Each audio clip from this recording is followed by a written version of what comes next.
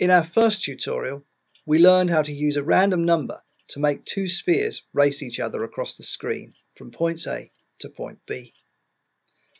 We then took things a stage further and used a range mapper's spline in order to create an ease-in, ease-out curve to make things a little less linear. In this tutorial, we're going to take things further still and vary the speeds at which the two spheres race each other so that they can appear to overtake and then catch up with each other as they cross the screen from point A to point B.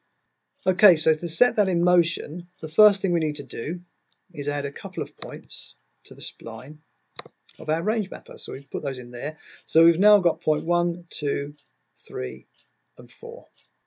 It doesn't matter where points 2 and 3 are at the moment because we're going to be controlling these at random by using our expression. So what we're about here is trying to create a window where these points can be moved around.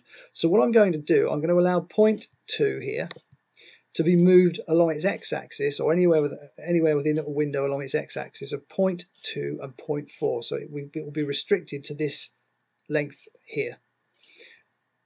In the y-axis, I'm restricting it between point 1 and point 5. So it will have a small window that it'll be allowed to move around in. Similarly, with point 3, I'm going to restrict this to between point 6 and point 8 along the x, and between point 5 and point 9 along the y. So it will have a window up here somewhere that it can move around in. So that's what we're about here. And in doing so, what we're going to do is allow the spline to change shape so that the spheres will be able to speed up and slow down as they race each other across the screen. That's our objective. So let's get on with it and see if we can take it a bit further. Next thing to do, select our green sphere and add another Xpresso tag. And in here, the first thing we're going to need is a time node. We don't want to work with time, we want to work with frames. So we'll put a frame there, take away the time port. Following on from here, we need 4 random nodes.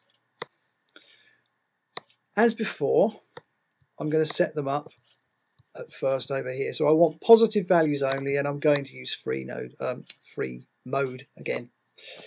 So I'll set that up there. Next thing I'm going to do is set a real value in here. What I'm going to do first, I'm going to put an integer in there as well, and I'm going to illustrate the difference between the two. Get a couple of result nodes. So I'll get 1 there, and then command drag to copy it. And I'll plug in the integer in the bottom one and the real in the top one. So you can see there's quite a difference between the real and the integer values. The integer generates quite a large whole number, and that was fine for the last equation that we put together, the last expression I should say that we put together. That worked fine. In this instance though, I only want a real value to be in there for the simple reason that it's a much smaller number. What I need in this instance is going to be a number between 0 and 1, so I need to use a real value. I'm not going to be using the random integer node here either. I'm going to be plugging this straight into a range mapper. So that's why I'm using a real value. So we'll take these results away. Now, the next port of call, get this sorted out, take away the integer, get it back to a reasonable size, and then copy it. Copy again and again. And now I'm going to set my random seed values because I don't want them all 4, 7, 11. So let's go select 3. They're just, as before, just random numbers that I'm keying in here, 4-digit random numbers. It doesn't matter what they are, as long as they're not all the same. That's fine. So following on from here, we'll get a compare node. Place that in there, plumb the frame into there. And we'll make the function greater than. That's fine. We can use greater than or equals to, but greater than is just as good. So we'll compare to greater than 1 because we're only interested in generating a random number at frame 1. And then the next thing we need to do is get 4 range mappers. Bring those in. Place them under there. Okay. And now you can see why we want the real value between 0 and 1, because as we said before, range mappers start with an initial value of 0 in the input lower and 1 in the input upper. So that's going to work fine for us. Plug all those into there. Following on from here, we need 4 freeze nodes. So we'll generate those. And plug our switch, or our output from the compare, into the switches of the freeze nodes to make sure that we only get a random number generated for the first frame. And then we can plug our range mappers into the values.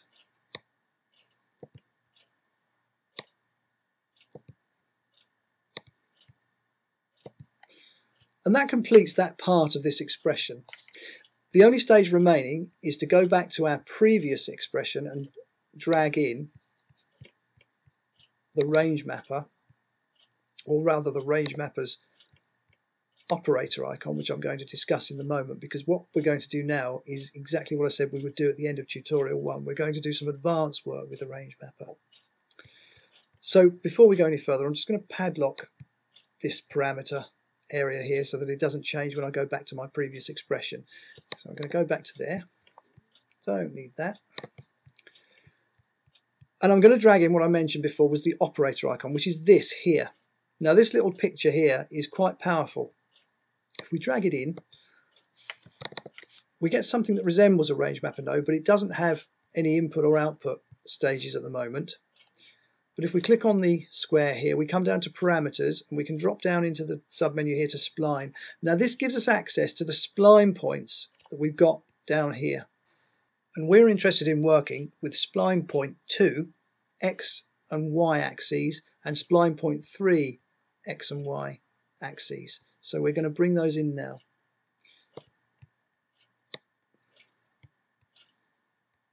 That's the Y.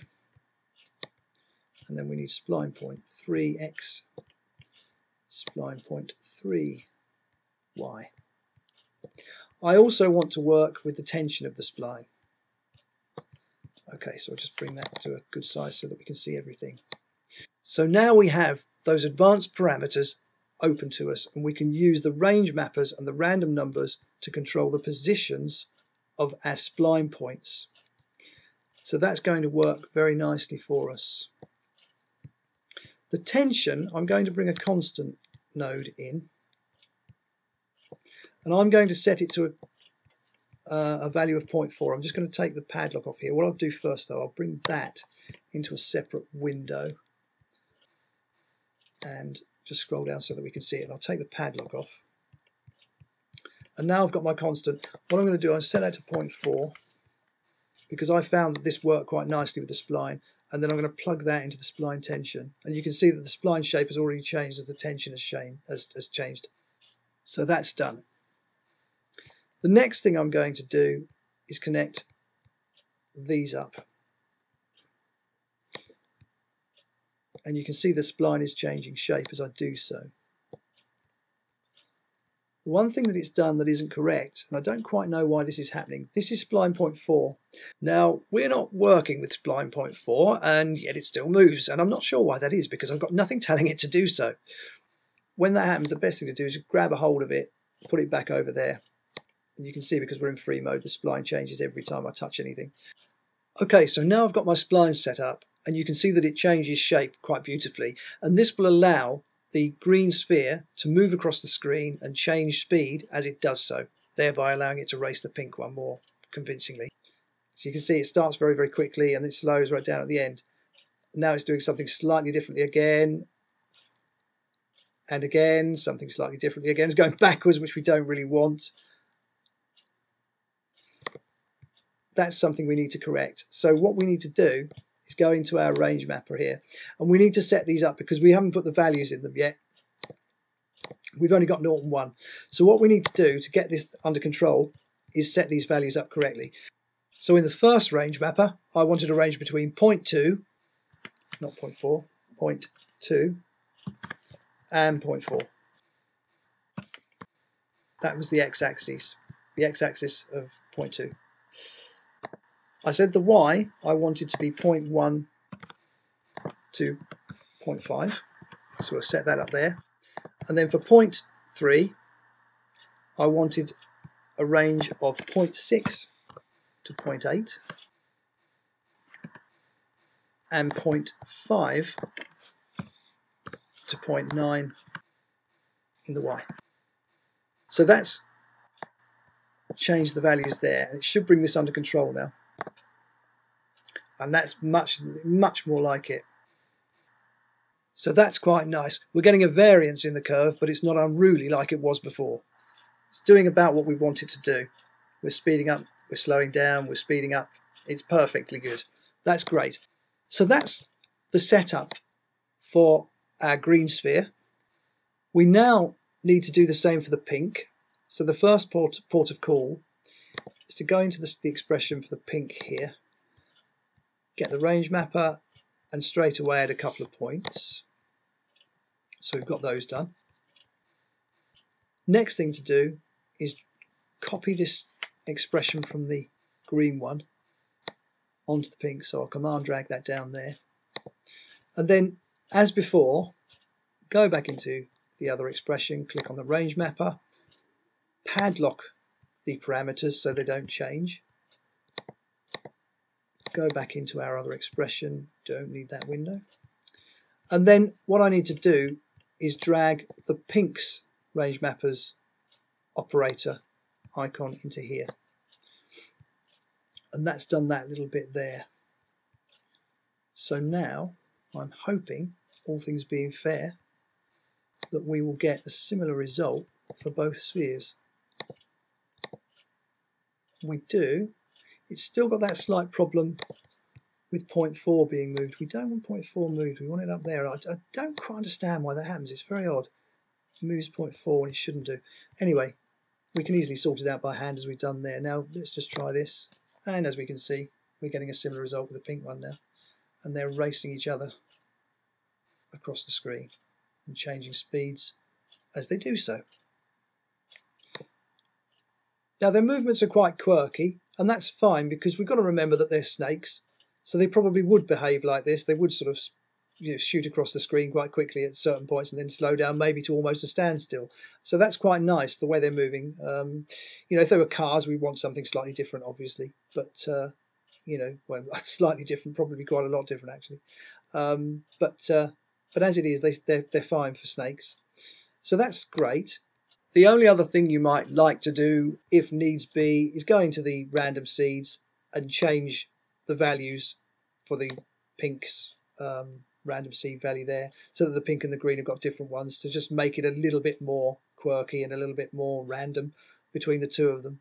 But that's the only thing you really need to change. The range mappers for the pink can stay exactly the same. They can both have the same window of opportunity per point.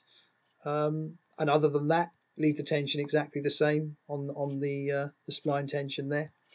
And that's about it. That pretty much completes tutorial number 2. So in tutorial number 3, our plan of action will be to decide who has come first and who has come second out of the 2 spheres and display that result. And I'll see you there very shortly.